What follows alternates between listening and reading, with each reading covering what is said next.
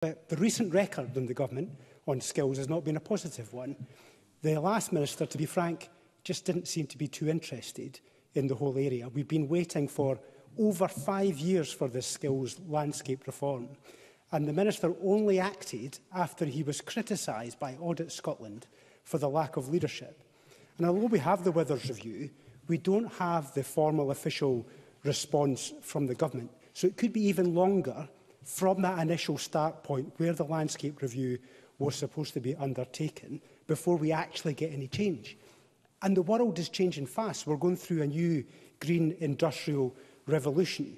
So while we're waiting a long time for the reforms to come, the world is moving on, and I fear for the consequences of that.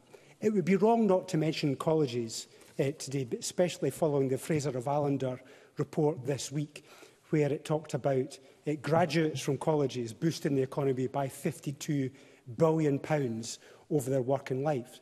And Shona Struthers was right this week when she said that the report quantifies the huge return on investment from Scottish colleges. But this is the crucial bit. She was puzzled that there isn't a decisive move to invest more and gain more. In fact, investment is falling sharply. In other words, the college sector delivers billions and could deliver more, but the government is cutting millions. And the symptoms are strikes, the threat of compulsory redundancies, and the loss of opportunity for potential students. So we do need to invest in the college sector if we're going to get the proper return that is promised.